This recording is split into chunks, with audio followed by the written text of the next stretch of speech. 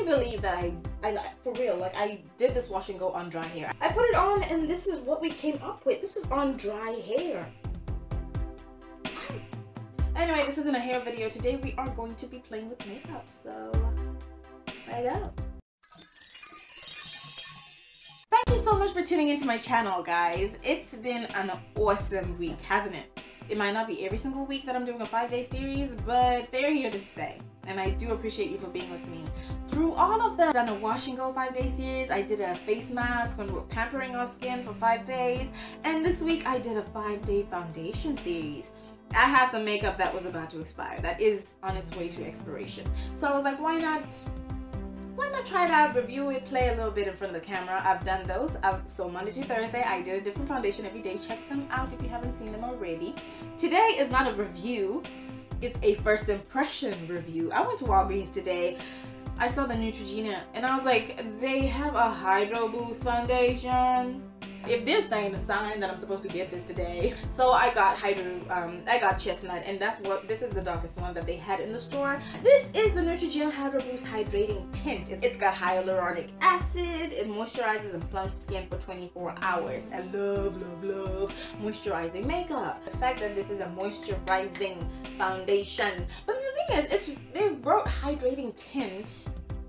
Because hydrating tint kind of makes me think that this is a tinted moisturizer. You know, kind of like a BB cream, CC cream. Oh, girl.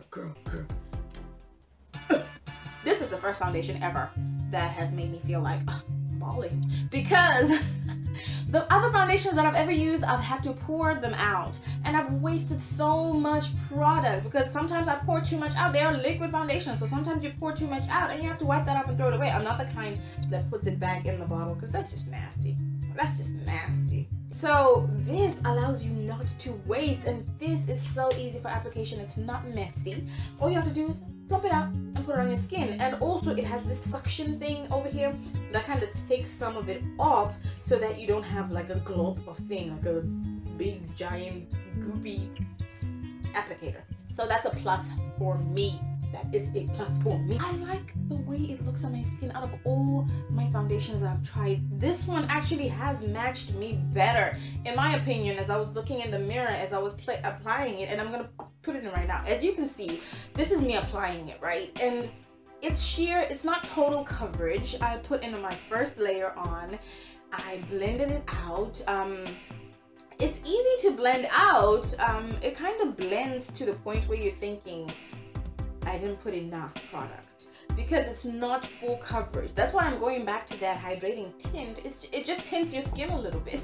It enhances the beauty of your skin and covers a little bit of your blemishes, like not a lot at all. I put on 2 layers, as you see, and still my blemishes were somewhat coming through. Like I do have some blemishes at the side of my face, so they were coming out and they were showing, but I'm not worried about it. This is a perfect foundation for those of you who cannot leave the house without makeup, for those of you who have to go to the beach or to the pool or to work out with makeup on. This one is perfect for you.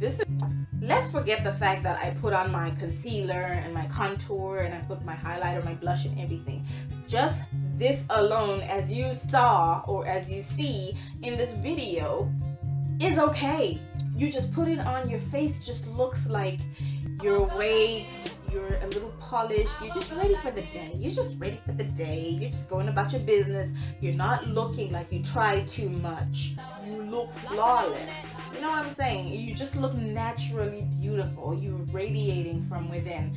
That's why I like this foundation. And I don't know, it's got me kind of looking at my L'Oreal sideways like, you're a little too yellow though. You're a little too yellow. You know, I do like my L'Oreal, that's Bay, you know, but I feel like this right here, this is new Bay.